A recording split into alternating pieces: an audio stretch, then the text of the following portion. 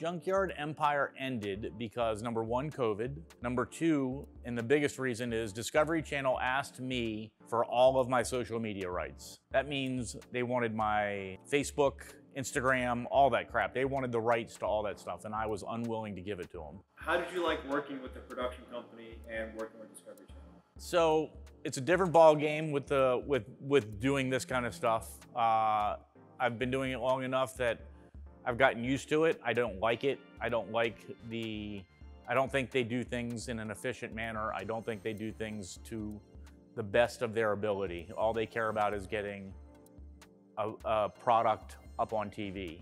And I want to get a better product up on TV that can be done for less money, which is why we went to our streaming platform.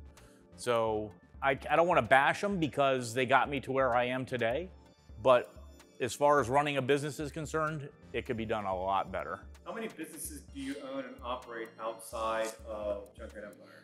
6 or 7 is what I manage right now. How many of the guys from Junkyard Empire, the TV show, do you still work with? Out of the guys who have done Junkyard Empire are now living in different states, doing different things. So I would say probably 5 or 6 of them are still around that would work with me on this platform. But we're always looking for bigger and better.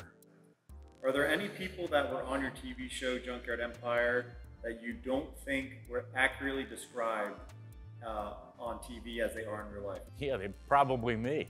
In real life, you know, my hate mail mostly is, oh, you're an asshole, you know, you treat your dad like shit. Well, that's just TV, man. It's not the case. My dad and I have a great relationship. I think they made me look a certain way on TV because that's what sells, which is fine. That's what, you know, made me successful. But in real life, people who know me know that that's not the case. What has been the greatest benefit that you feel you've received from being on TV?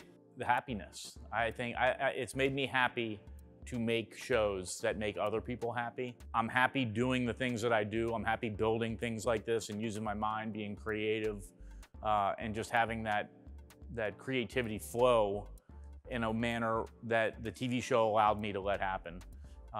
So I think it was and still is a great segue to a different part of my life. What is the worst thing that came from the TV show and being on TV? I'd say the worst thing from being on TV is the production company and the aggravation that automatically follows that.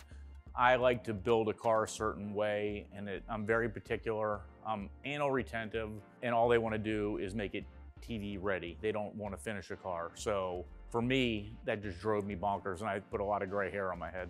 Anything that you guys might want to know about how I operate my business, about the junkyard, anything in general, just leave a comment and I will answer you.